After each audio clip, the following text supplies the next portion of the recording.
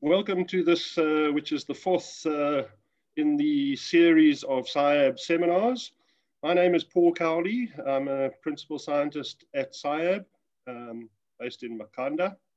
I see we've got 25 odd people that have joined in to listen to the seminar, which is great. Just quickly want to brief you on some house rules here. If you want to pose questions to our guest speaker today, just keep on doing them with the function at the bottom of your screen, the Q&A function. So you can post questions there, and then what we will do at the end of the presentation, I'll be going through the questions and Jessica can respond to the question. So yeah, enjoy. Thanks for joining us. And let me introduce our guest speaker today. It gives me great pleasure to introduce Jessica Glass, Dr. Jessica Glass. Jessica recently finished her PhD at Yale University. And despite being an American citizen, she's actually had a very long association with South Africa and a long association with SAIAB. So she is a proud member of the SAIAB team.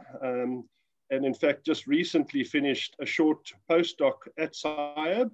The reason I say a short postdoc is because this postdoc ended because she accepted a job at the University of Alaska at Fairbanks. And despite her moving over to America again, I know that she will still be associated with SAIAB. She's an honorary research associate, and she plans to continue doing work in South Africa and working at SAIAB. Jessica's talk today is going to be fascinating. It deals mostly with the fish that you see on the screen behind me, the giant kingfish, which was the focus of her PhD study. So I think, with having said that, I'm going to hand over to Jessica. Thank you, Jessica. Over to you. Great. Thank you so much, Paul. Good morning, everyone, and thank you so much for attending. I'm just going to share my screen quickly so you can see. There we go. Perfect. So thank you all so much again for listening and tuning in. I know it's load shedding here in South Africa for many of us. And so I appreciate you all being here in spite of that. So today I'm going to talk about big data and specifically how we can use tiny molecules like DNA and isotopes to answer big questions in fisheries and evolutionary biology. And as Paul mentioned, my career trajectory over the last several years has been shaped by my experiences here at SAIAB and in South Africa and in the Southern Hemisphere more generally, from the time I was a master's student through my PhD to postdoc. And as he mentioned, this kind of collaboration with SAIAB is going to continue as I become an assistant professor, or actually I've already started. And if some of you tuning in may not be as familiar with SAIAB. SAIAB as an institution hosts a variety of research and platforms to support research, ranging from genomics to physiology to animal behavior in both marine and freshwater, and as well as host the South African National Fish Collection. And so with that kind of broad framework in mind, the research here at SAIAB has shaped kind of my perspective on fisheries and evolution. And a lot of my research aims to answer kind of one overarching question, which is how does evolution inform fisheries? And to get at that, I look at these different facets of evolution, ranging from genotype or the underlying DNA or genetic code behind the phenotype or physical observable traits in fishes, all the way to animal behavior and environment and the intersection of these four different kind of facets, so to speak. And over the course of the last kind of 15 to 20 years of my training as a biologist, we have entered this data revolution, right? Big data. Everyone wants your data, whether it's Facebook or the coffee shop down the street. And a lot of this sort of big data revolution is due to changes in technology and our ability to store data and to analyze data. And this has really changed the field of evolutionary biology and ichthyology, and especially my specialty of genomics. We've really moved from genetics to genomics, and I'll talk a little bit more about that later. And it makes sense because biodiversity on this planet is huge. There's a lot of data to be collected, and we need kind of new approaches to understand the history of life. So for example, there are over 35,000 species of fishes and counting, and more being described every year. So these big new kind of tools that we now have at our fingertips allow us to analyze biodiversity in new and exciting ways. So within these kind of 4 facets of genotype, phenotype, behavior, and environment, my research includes a bunch of different types of data, ranging from genomic data to animal behavioral data, pulling from open source global data sets on oceanographic variables and species traits, and even citizen science and observational data from fishermen and fishing stakeholders. And with those data sets, I'm able to address several themes in evolutionary biology and fisheries, ranging from categorizing biodiversity, looking at species connectivity, species migration, and even more so, adaptation to their environments and the potential to kind of respond to changes and stressors.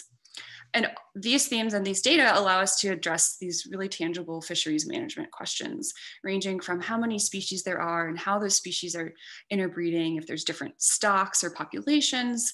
That informs the design of marine protected areas and spatial patterns, and how species are interbreeding and using different resources, how they're adapted to their specific habitats, and how they're responding to stressors, whether that's a heat wave or changes in ocean acidification or pollution and other kind of human inputs.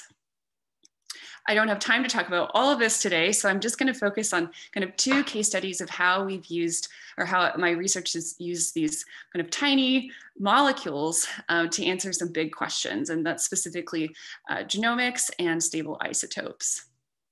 So first, focusing on the genomic component, here is a figure of genome sizes of different kind of groups of organisms across the tree of life. So on the y-axis here, you can see we have flowering plants all the way down to jawless fishes.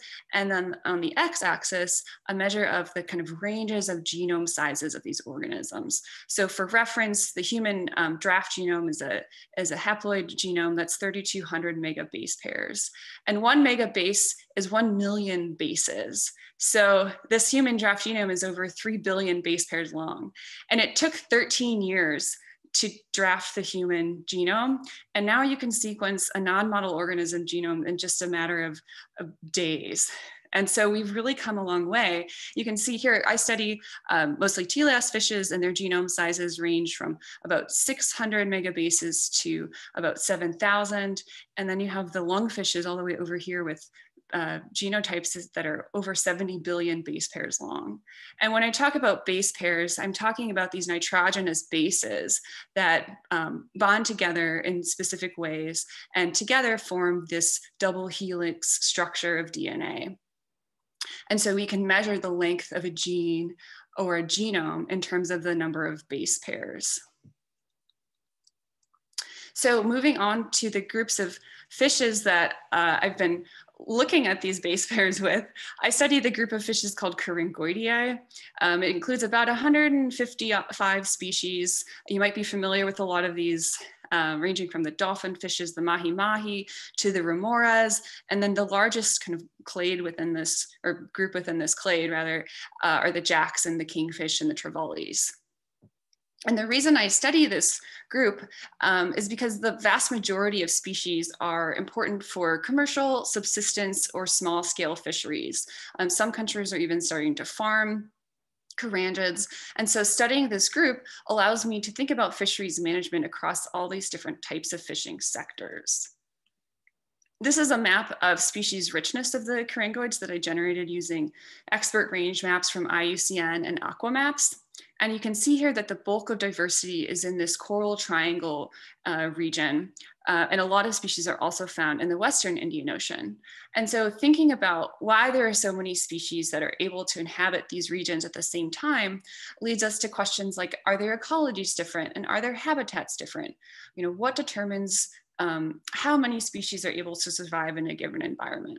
And this is a really important question for fish biology that's needed to manage every species of fish given their present distributions and their present habitats, given their past evolutionary histories, and given what we know about how Earth is changing and how those habitats might be changing as well. And one of the most fundamental ways that we can start asking questions like this is by understanding the evolutionary history of the group and looking at the phylogeny. Now, in the past, we've been really limited in estimating with a lot of accuracy the kind of big picture phylogenies of these groups, or the tree of life of fishes and other organisms, partially due to limitations in technology. And so shown here are 3 different kind of phylogenetic tree topologies that are contentious. And you can see here that the researchers have used various numbers of loci or gene regions ranging from 10 genes to a few dozen. And the exciting thing about this big data revolution is that we're able to sequence a huge, much larger amount of data now for a much lower cost. And so what I did was actually target close to 1,000 loci and say for the first time with high confidence what the evolutionary history of this group has been and how the species of carangoids are related to each other. And then integrating data that we have from fossils, we can actually estimate the age of this group and understand historically, why certain species evolved when they did and what has led to kind of large or patterns of kind of higher rates of lineage diversification and how that relates to historic patterns of climate and oceanography. It's also allowed me to identify some problems in the group, and specifically the fact that the taxonomic or the taxonomy of this group doesn't actually reflect the evolutionary history. And that's a problem because not everyone can go and take a sample of fish and figure out what species it is using the DNA. We use field guides, and those field guides are designed in theory to track the evolutionary history of the group and give accurate kind of characters so that when we're out in the field, whether you're a fisherman or a scientist, you can say with certainty that, this species is, in this genus. Thinking kind of more broadly, it's important to keep this phylogeny in the back of our heads when we're thinking about other big picture questions in fisheries and evolutionary biology. And having this phylogeny gives us a strong foundation to then dig deeper into certain parts of the tree of life. So for example, this is the giant kingfish. And once we figured out, how these species were related to each other in the phylogeny, it led to more questions of like, for one species, how many populations are there? And then you can go back to the phylogeny and think about questions like, okay, if you have certain populations, are they responding similarly to stressors? And then are closely related species to this kingfish also responding similarly or differently to stressors? And how does that relate to competition amongst species and how they're able to utilize their habitat, especially given that a lot of these species live in the same type of environments?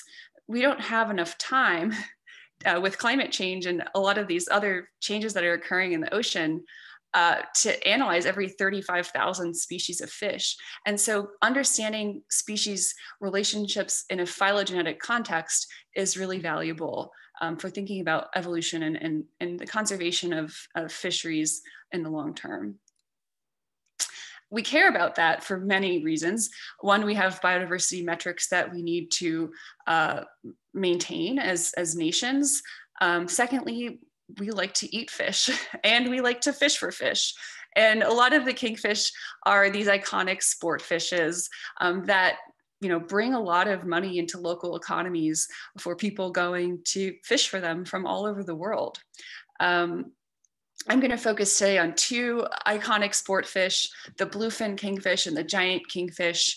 Their ranges are shown here. They have Indo-Pacific ranges and they overlap throughout a lot of their range. So the giant kingfish range is in light red and the bluefin range is in light blue. And then areas where they overlap are in purple here. And previously we didn't know how individuals across this range were interbreeding. The only genetic work done on these 2 species took place in Hawaii, which you can see is just a small proportion of their range. And given recent information on these two species movement behavior, it led to me thinking, okay, well, if we know that they are moving in certain ways based on tagging studies, how are they interbreeding and how is their DNA being exchanged? So as I was starting to kind of integrate some new genomic methods, I fortunately teamed up with two scientists at Brigham Young University, Brandon Pickett and Keone Cowie. And Brandon, for his PhD research, was actually sequenced the whole genomes of these two species at very high coverage. These were ranging from 6 to 7 billion base pairs each. And so it allowed us to really take this further and get at the fine scale differences in these species' DNA across their ranges. And Brandon has a great way of describing how you do whole genome assembly. You basically take the DNA, you break it apart, and then you try to put it back together again.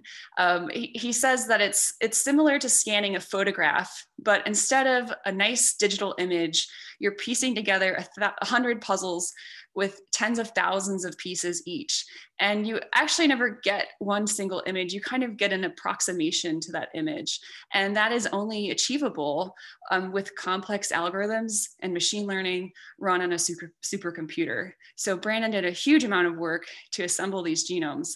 And I should say they're open source, they're available for anyone who also wants to come and use these genomes to ask other questions in biology.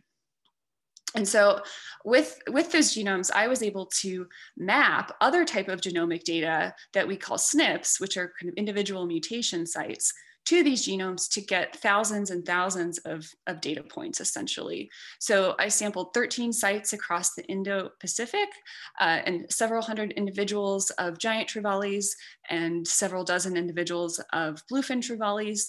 And what we found, only possible with the fact that we had so many SNP loci, was separate populations, genetic populations of bluefin trevallies in Hawaii, and a separate genetic population of giant trevallies. I call them trevallies or kingfish. I'm going to use those terms interchangeably, in Hawaii and in the island of Kiribati. We also found separate putative populations in this kind of West Pacific, Eastern Indian Ocean region, whereas in the Western Indian Ocean, these two species were essentially panmictic, and there's a lot of genetic exchange going on. And I want to point out the importance of this kind of work for two reasons. One, in Hawaii, these fishes are very culturally important and significant to the livelihoods of Hawaiian natives. They've been, there's stories about these two fishes in their culture and their traditions, in their language, in their fishing techniques. And unfortunately, these two fishes have been overfished there. And in the case of the giant trevally or giant kingfish, continue to be overfished. And so understanding that there is a unique genetic population there, that the larvae aren't being kind of distributed elsewhere, is important for the conservation of this area, and hopefully can lead to some kind of more attention on the fact that we should really figure out a lot more questions, like where are they spawning, for example. On that note, there's been a couple of areas where we know that there's large spawning aggregations of these two species, one in southern Mozambique, one in northern Mozambique, and a few other areas. But a lot of that information still isn't known. And it's really fascinating to think about the kind of exchange between data types. This is work that's done by Ryan Daly and others here in South Africa, looking at those spawning aggregations. And so Ryan has taken some really beautiful images of this aggregation. It's incredible. And what they found is sort of variance in residency patterns, where some fish are more resident here at the aggregation site year round, whereas others are traveling several hundred kilometers, kind of hugging the coastline into different estuaries and river systems. And the reason I have this in here now is because we've actually been able to integrate both genomic data and tagging data and isotope data, which I'll talk about in a second, and paint a really clear picture of this species biology by integrating these different data types. On the same note, citizen science data is also very important in the big data revolution. So work that's been done by Paul and my master's student, Sheena Talma, in the Seychelles, has identified that trevallies and kingfish are really important for the stakeholders of the Seychelles, which is where Sheena is from and currently working. So this is a survey that she did in Farquhar Atoll, where sport fishermen or fly fishing guides ranked their targeted fish species, and all of them ranked trevallies as #1. And so this was important at the time because no one had looked at trevally genetic patterns before, and we were able to really engage with these stakeholders and figure out what they wanted to know, and they were able to engage their clients and actually collecting the data and sharing the data and talking about the importance of these species, the importance of catch and release fishing, and it just made the whole science of genetics and other methods more powerful. And this really took off. And I just want to point out how important the collaboration with these stakeholders and these recreational fishermen have been. And as they continue to grow, we've been able to get samples from several locations that were otherwise not feasible for me to get to and collect data from. Some of the guys got really into it and posted on their Instagram. And so this is a really fulfilling part of this work. Also because a lot of these fishermen know the fish so well. They're spending months and they're so passionate about these species. And so there's a lot of kind of metadata or ecological knowledge that we can bring to this about their movement patterns and their behaviors and their diets that we couldn't otherwise get by just being out there for a few weeks at a time. So that being said, integrating all these data types allows us to get to like what we call, or I call this sort of sweet spot where you're able to kind of bridge these different fields, or not fields, or sort of facets of evolution to paint a clearer picture of this species biology. And so one kind of takeaway from the genetic work is that these kingfish have these really kind of, although they have these sort of subgroupings, there's still pretty characteristic of these large pelagic-like fishes, even though they're not pelagic, they're just large-bodied. And one of the questions that you might ask then are kind of, what are these species eating? Are their diets similar to more pelagic species, or are they more similar to kind of coral reef species? And one way we can get at that is looking at isotopes. So to look at a fish's diet, you can measure its stomach contents. You can catch the fish and either make it digest its stomach or kill it and look at the stomach and look and see what it was eating at that point in time. But that really only gives you a snapshot of the diet. And it's not really a feasible approach for what the type of data I wanted, where we were putting the fish back in the water really quickly, or the fishing charter operators needed to kind of quickly release those individuals. And so what you can do instead is look at the isotopes of nitrogen and carbon, stable isotopes. And this literally only involves taking a tiny amount of muscle tissue, and then you can answer these really big questions on trophic position. And trophic position essentially tells you kind of, in a very simplified version, where in the food web an organism sits relative to other organisms. And you can also estimate trophic niche width, which gives sort of the breadth of trophic variation without assigning it to kind of one of these traditional trophic bins. And the ratio of nitrogen 15 to nitrogen 14 allows you to estimate trophic position. And the ratio of carbon 13 to carbon 12 allows you to look at the source of carbon in that organism's diet, whether it is offshore or freshwater or marine. And so in combination, using these tiny isotopes, we can answer some pretty big questions. Now, some species might often consume pelagic or kind of open ocean level fishes, whereas others might consume more benthic fishes. And that can be really kind of geographic and habitat dependent. And this spatial variation in trophic position is important, but it's also unknown for a lot of fish species because oftentimes scientists are just focusing on kind of one region. And so what we wanted to know was across several sites in the Western Indian Ocean, how is this trophic niche different amongst kingfish, specifically giant kingfish, at these different sites. And so we sampled over the course of 4 years, 42 adults and 12 juveniles from 4 different sampling sites, 3 of which were in the Seychelles and included Mahe Island, which is a granitic island, St. Joseph and Providence atolls, which are coral atolls, and then the spawning aggregation at Plano de Oro, which is sort of a coastal kind of rocky reef habitat. And I should point out for the isotope people here, if there are any, that often it's hard to do these comparative trophic studies because of variation in nitrogen cycling across this, what we call an isoscape. And so here specifically, I used a method called compound specific stable isotope analysis of amino acids. It's a mouthful, but essentially it allowed us to look at nitrogen and not have to sample baseline organisms, which actually proves quite difficult in these marine settings. So jumping into the results. Here are, this figure shows trophic position on the y-axis and carbon signature on the x-axis, ranging from more of an offshore signature to a coastal signature.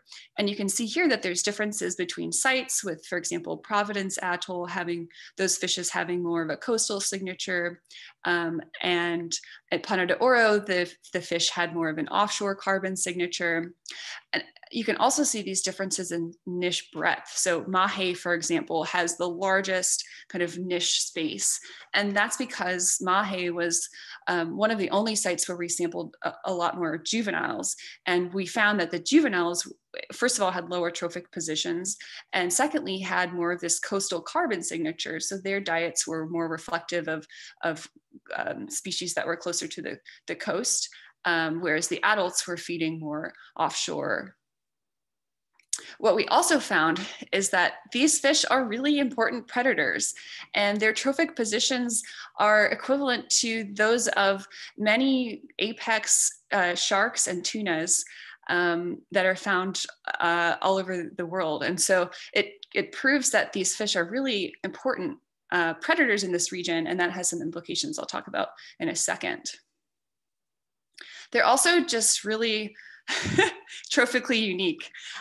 This is a video from BBC that was put out a few years ago of giant trevallies in Farquhar Atoll leaping out of the water to catch these sooty terns. And unfortunately, I didn't get any isotope data from these, but I think it's a really cool example of anecdotal data on species behavior that show that these really are top predators. This is a very unusual behavior, and it's a video that it's so cool. I have to show it in all of my talks. A little bit more on the results here. So this axis shows, the y-axis here shows trophic position, and the x-axis is showing fork length. And I'm highlighting these 2 individuals here that were 2 of the largest individuals that we sampled from St. Joseph Atoll, yet they had some of the lowest trophic positions. And I'm going to bring in some more data from Ryan Daly's work, where these 2 individuals happened to also be fitted with acoustic transmitters and tagged so we can track their movement. And Ryan found that these 2 individuals were frequently visiting this other island that was about 90 k's away called Marie Louise. And it suggests that giant trevally individuals have developed these local feeding strategies to use resources at neighboring islands. And that's interesting in the context of the species ecology. It's been shown also in Hawaii. And it's just really cool to link these different types of data and understand kind of what's going on here. And I want to point out that the acoustic tracking array platform that is managed by Paul Cowley and Taryn Murray at SAIAB, they've been posting a lot this week on Twitter and I think on Instagram about a lot of the giant trevally movement behavior. So check out their posts. There's some really great images that Ryan took, and they've been really highlighting some of the results that they've been finding about this species movement behavior over the last several years. And when you think about the importance of understanding the spatial components of these fish's diets, I think it's important to say again that these are top predators. They're consuming a lot of prey species in the Seychelles and elsewhere across their ranges. And Carangoids in general comprise over a quarter of artisanal fishery catches in Seychelles. And so this is just, this study represents one species diet and behavior in one region, and scaling that upwards is really important, especially because one of the main ways that we manage our marine resources and our fisheries is through spatial patterns of conservation, so designating protected areas or certain regions where you can fish or not fish, or fish in certain times of year. And so when you can get down to the nitty gritty of how one organism is exhibiting changes from juvenile to adult and using habitats in different ways, and this individual specialization in habitat usage, those are all critical components to really developing more comprehensive management plans. And this is really relevant in Seychelles because as a nation, Seychelles is currently implementing this huge marine spatial planning process where they are allocating resources to certain user groups and stakeholders in a spatial and temporal context. So I'm going to just briefly switch gears and talk about a couple of future projects that are in the works. We'll be when we can get back into the field, hopefully soon. My Bernie meme is becoming even more relevant because it's getting quite cold here now in South Africa. But I think that the main takeaway of these future projects is that with these genomes, and I'm going to focus on the genomic work, but with these two genomes and we're sequencing more genomes as well, it really allows us to then move a whole step further and answer much more in-depth questions about species biology. So for example, the genomics of migration and the genetic underpinnings of why some species migrate and why they don't, and how far they migrate and or not. And Paul has observed in one estuary in the northern Transkei called Mtentu, which some of you may be familiar with because of the giant kingfish and these patterns that they exhibit there, behavioral patterns where they're doing this sort of interesting circling behavior that has been highlighted by, I think, David Attenborough a few years ago.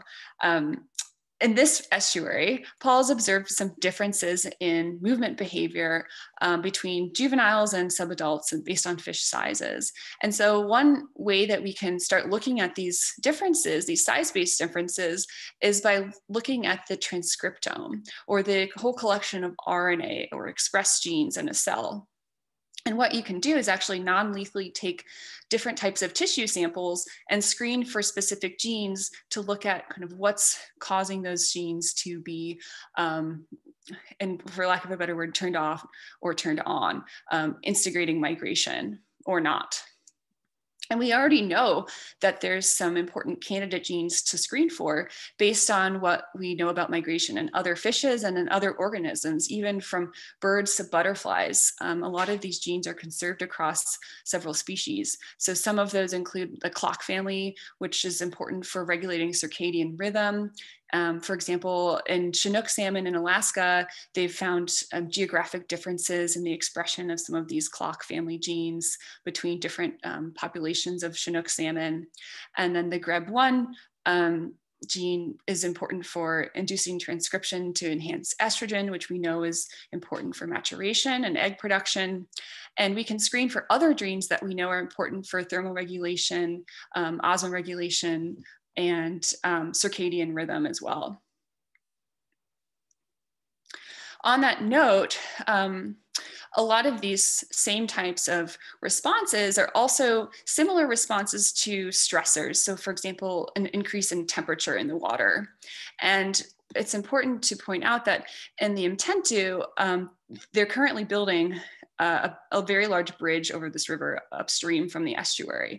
And so there's some new stressors that are being input into this environment, at least in the short term. And so it's another kind of facet that we can look at with the transcriptome analysis to see how, if these species are responding differently to these stressors, and also integrating isotope data as well. And it's important in the Mtentu specifically because this estuary is still pretty pristine. This map here shows different estuary and river systems in KZN and the Transkei that are either pretty highly degraded, shown in red, or still relatively undisturbed, shown in the dark blue here. And another interesting way that you can incorporate genomics and big data into looking at communities and anthropogenic stressors has to do with environmental DNA or eDNA, which essentially allows you to take a water sample and look at the DNA of everything that's, for the most part, been in that water in a relatively recent time period, and then do this sort of rapid community assessment. And eDNA has been around for a long time in the microbial community. The fish world is now getting around to it. And it's a really powerful way to rapidly measure community composition and compare that to, for example, what we know from collections in these regions and what species have been there in the past. And so in the future, I think that a lot of these, the advances in data analyzation and collection allow us to get more and more into this sort of center ideal sweet spot of evolutionary biology that integrates these different types of data and paints, like I said, a bigger picture of a species biology. And that ranges from things like epigenetics or this sort of integration between genotype and phenotype and gene expression and even protein expression, how those are kind of triggered by environmental or behavioral cues, and getting to questions like species evolutionary resilience and potential, how species, the evolutionary history of disease resistance, and how species are expected to respond to stressors. And again, putting that in a phylogenetic context so that you can compare species that are closely related to see if there's been similar kind of evolution to stress response over time, and how you might project a whole group of organism to respond to stressors in the future. But that being said, I want to point out that with big data comes big responsibility.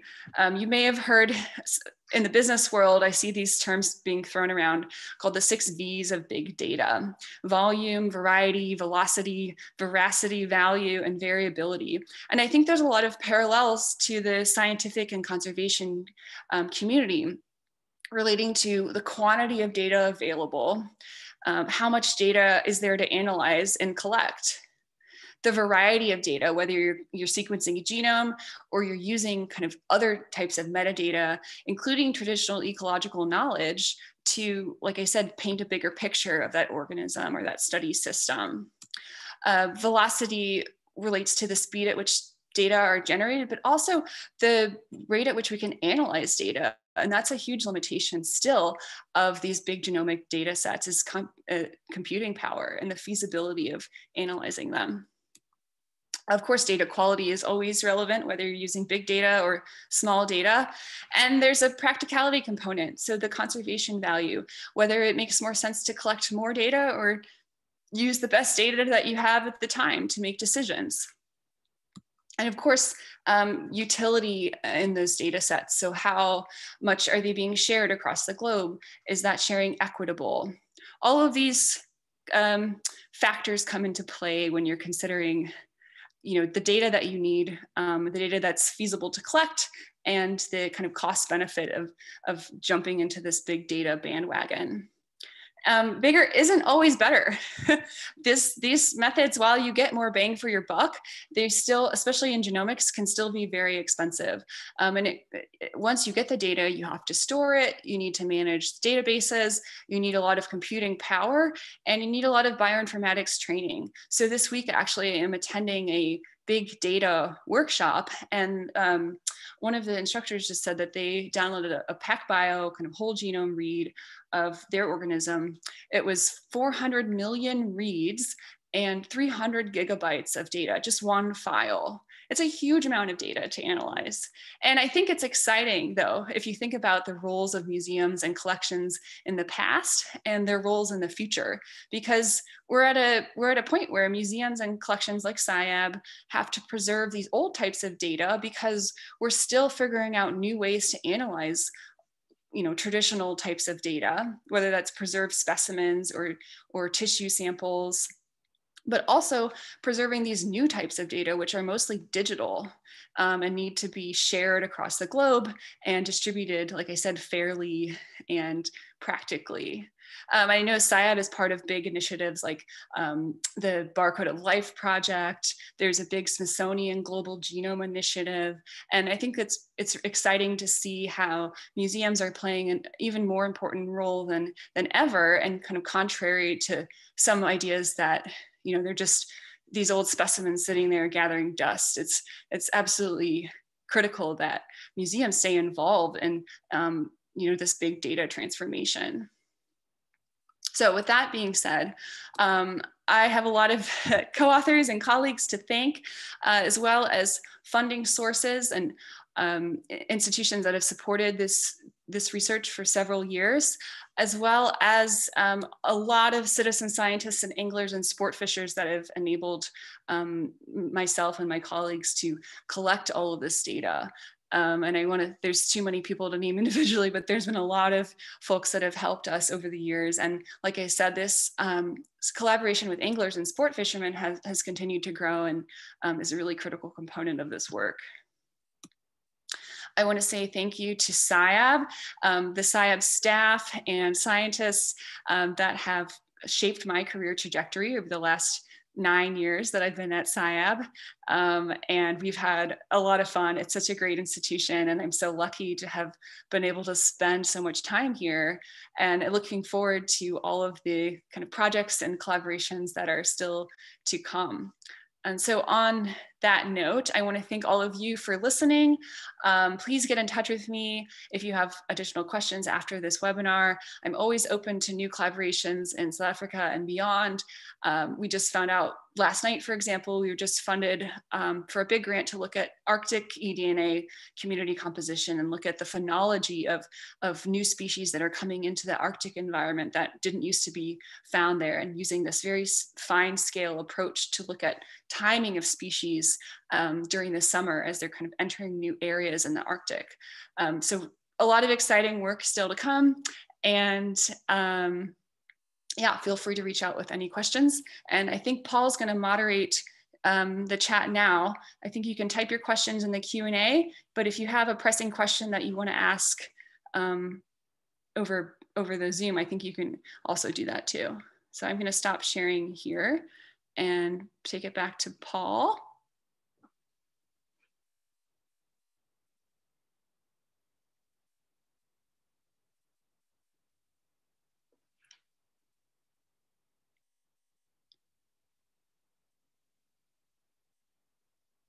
Science. Yeah,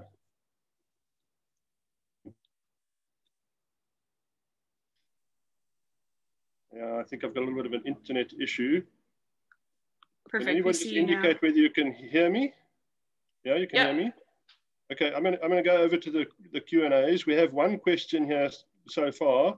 It's from Josie South, also an honorary research associate at SAIAB, based in the UK. Hi, Josie, thanks for the question. The question to Jessica is, hi Jess, really cool. The large individual that moved to Marie-Louise with the lower trophic positions, is this showing that they expand their spatial niche rather than their trophic niche within the usual foraging range to avoid intra or interspecific competition, or is there something else going on? Thanks, Josie. Hi, that's a really good question. Well, right, I think a lot, I hate to say it, I hate to give you this answer, but I think more data would need to be collected to actually look at competition in that area. I don't know if I said this, but we have no idea like what the abundance of these giant kingfish are in the Seychelles. And so I think answering questions like that to see what their kind of capacity is in that area would allow us to answer your question better. Certainly, I don't think it's an expansion of their niche necessarily, but kind of showing that individuals are able to specialize and utilize different habitats could suggest that they are avoiding, you know, competition at St. Joseph, the main atoll there.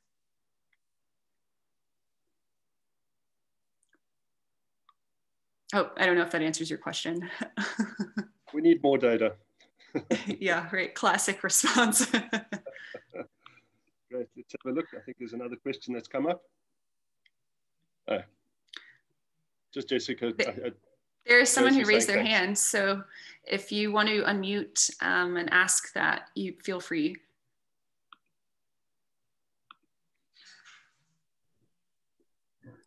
No questions out there? There's one.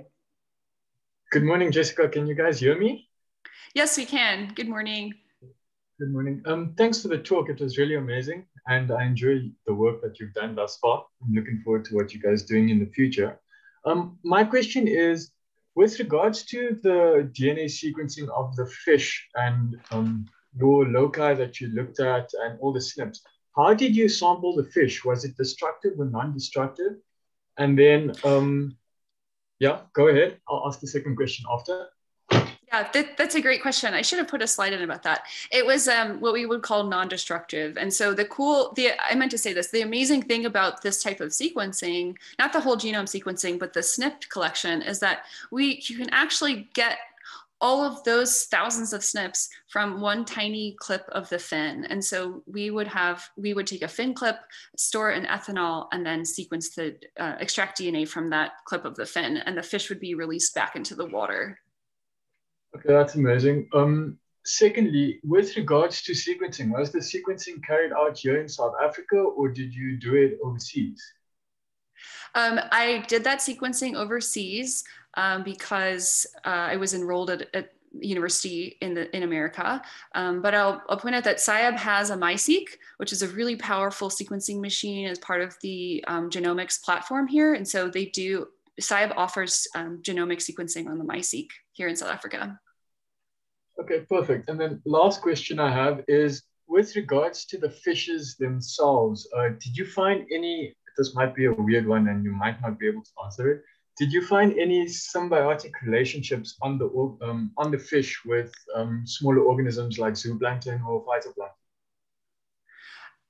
Yeah, that's a great question. I did not. I know there were a couple instances where we found some parasites on the brain that looked like little isopods, and I think I did keep some of them, but I wasn't looking. I wasn't looking for those. But that's a great question, especially when you look at whole genome sequencing and how you can this horizontal gene transfer between symbiotic organisms. Okay, perfect. Thank you. That's all from me. Great. Thank you. Thanks, Prashan. Any more questions? Please just introduce yourselves too when you do ask a question. Thank you. I see one question here from Pule. Can I please repeat the isotope method I used? So I used a method called compound specific stable isotope analysis of amino acids. And you're basically looking at those nitrogen isotopes in specific amino acids, because in some amino acids, the nitrogen doesn't fractionate up the trophic level like in others. And so that allows you to get at the baseline nitrogen value of that, where that sample was taken in that space and time. And I can always email that to you, Pule, if you want some more information about it. I see a question here in the chat from Penny. How would you advise a young postgrad setting out who wants to get into genomics to plan the trajectory of their journey? That's a really good question. I think that it takes a lot of reading, and I'm still learning. It's moving so quickly. I'm also still learning about new methods every single day. And I think having a good kind of group of other scientists to support you also can help you plan out what you want to do. Having an advisor who is interested in enabling those methods and working a lot, we have that here at SAIAB with people doing all sorts of genetics projects in the lab at the same time. It's important to think about, like I said, the question and the feasibility of those data sets, whether you need to even take a next-gen approach, meaning sequence whole, genomic information versus just sequencing barcode gene, for example. And there's some interesting work that's been done here in South Africa by other researchers about weighing the cost and benefits of using kind of whole genome versus more traditional approaches to DNA analysis. I hope that answers your question, Penny. Prashant, do you want to also ask another one? Hi, sorry. So yeah, just to introduce myself, Prashant from, I'm an MSc student at the University of Witwatersrand. And yeah, so my question is, with regards to all your sampling sites, how were you able to obtain jurisdiction or ethics, if needed, to sample such a vast area? Right. Yeah, that's a great question and really important. And we worked with fishing management agencies at all of those locations. So working with the local Department of Fisheries in Seychelles, it's the Seychelles Fishing Authority, and getting permits in place so that we can then go and collect those specimens and catalog them in our museum here at SAIAB and in the museum at Yale, so that those tissue samples and DNA samples are cataloged and preserved and available for other people to also come and use and subsample. Okay, that's perfect. And then lastly, did you upload all the genetic data to NCBI or the Barcode of Life data systems? Which one did you use? Yep. So all of our whole genome sequences, the assemblies, as well as the RAD data are available on NCBI. And there's links to those. If you email me, I can give you a link to our publication. Those are all on the SRA, the Sequence Read Archive. And so anyone can go and download any of the DDRAD data or the whole genome data from both of those species. Could I ask, how come you did not use BOLD? I don't know if you know about it or not. The Barcode of Life data systems. Oh, you mean for archiving our data? Yes. Why did you choose NCBI over BOLD? I think that correct me if I'm wrong, but I think Barcode of Life is only for the CO1 barcoding gene.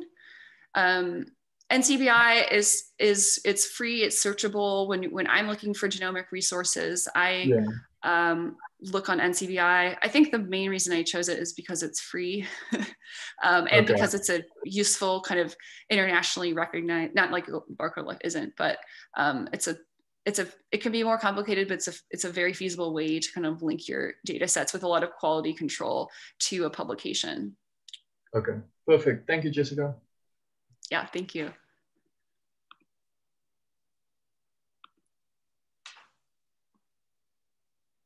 Right, thank you very much. Do we have any other questions? One more hand up. Yeah, one more person raised their hand.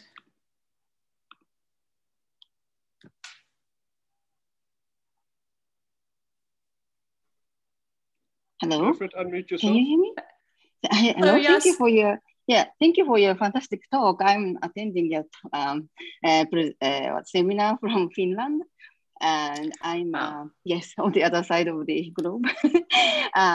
So I'm not a fish ecologist. I'm a modeler, and I'm interested in modeling how spatial structure of marine reserves may affect the evolutionary potential or genetic variation within fish populations.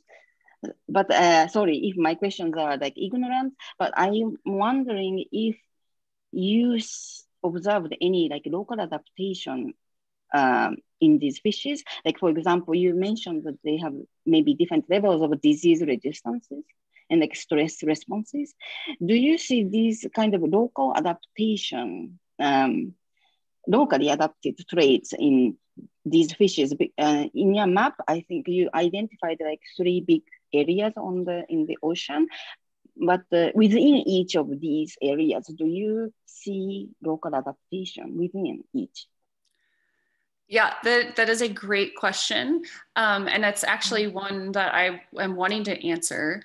There's a real limitation that I didn't talk about with the SNP data set, where the way that we sequence, you probably know, the way that we sequence SNPs is basically these tiny fractions from all over tiny pieces of the genome from all over the genome. And we really need to go to the whole genome resequencing route to get at these questions of local adaptation that's in the works in the future. Unless you have like a big structural variant or an inversion, and you happen to, sequence some SNP loci that are close to that, part of the genome that's like really under selection, it's really hard to get at those questions of adaptation with just the SNP data sets alone. But it's a really great question. And I honestly, that is where the field is heading as whole genome resequencing gets cheaper and cheaper. More people now are just, instead of just taking SNPs, they're sequencing the whole genome so that then you have a lot more information and you can look at questions like localized adaptation. So in Hawaii, for example, you can look at areas like comparing Hawaii, where there aren't a lot of like river systems, to a region like South Africa, where there's a lot of freshwater input. And we know that these kingfish spend a lot of time in freshwater, and you can see if they're locally adapted in ways that the Hawaiian fish aren't, for example. Did that answer your question? Yes, thank you very much. Yeah, there's a lot of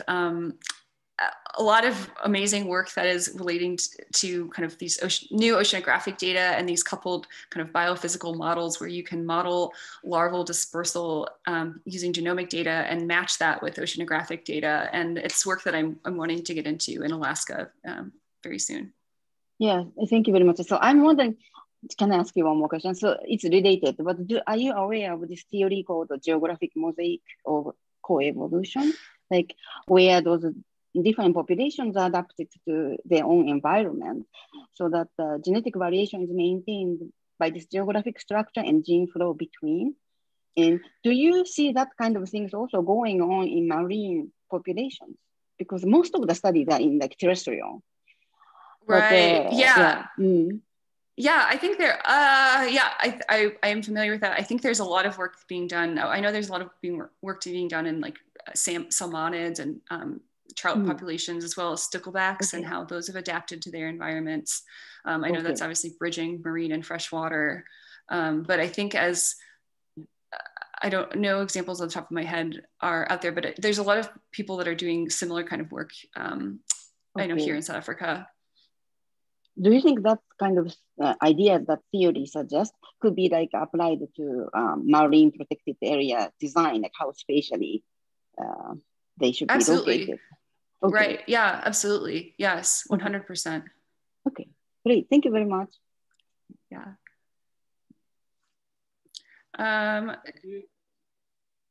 Here is a question on the Q&A there. Okay, you mentioned the need for museums to be on board with storing and preserving big data. How are museums responding to this need, and how will they get the resources to respond? That's a very good question. I think museums are responding very quickly and very well to this. I know that museums are facing a shortage of funding in America. I know that the funding is tight here in South Africa as well. And for example, I'm going to give an example of eDNA, where rather than collecting DNA from a single organism, you're collecting DNA from a site. And so it creates this sort of extra complication of how a museum makes that metadata, the information associated with that, more accessible. And I know that the Smithsonian is currently working on a standard for other museums to follow to preserve and store eDNA samples, whether you're storing the DNA extracts or the actual filters that you use, that you run the water over, and that you can then preserve. And there isn't really a precedence for that yet. So the Smithsonian is jumping on this, and museums are responding very quickly to those different kind of data needs. And they're still very, very relevant. Managing these big data spaces is extremely important and time consuming and resource intensive. And I think that funding agencies are starting to recognize that as well. And it's important for, I think, I'm preaching to the choir here, but it's important for these facilities to show that they're integrating these different types of data. And I think SAIAB does a great job of that through highlighting, how its collections and how these different platforms are working together to answer these kind of pressing questions, particularly when it comes to kind of fisheries and fisheries livelihoods.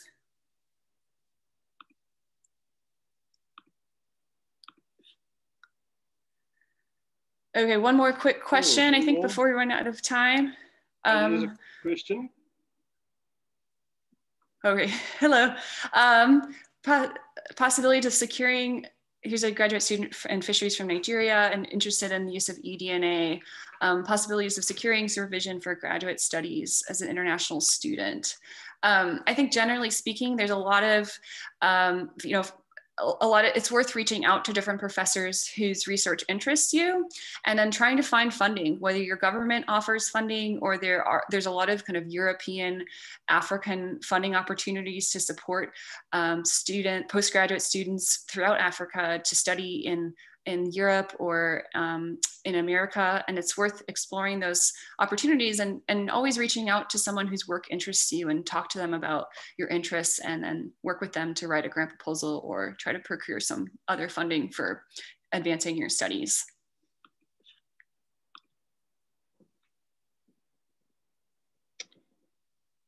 Okay, I don't think we have any more questions. I just want to thank everybody for joining us. I see we had close on 50 participants, and clearly from where the questions came from, it wasn't only from all over South Africa, it was all over Africa and all over the world. So thank you very much for listening, and a big thanks, and I'm sure everybody can give a little clap and applaud to Jessica for a brilliant presentation. Thanks, Jessica, and of course, best of luck when you eventually make it over to Alaska, and we look forward to seeing you back in South Africa soon again. Thank you very much, everybody. Thank you, everyone.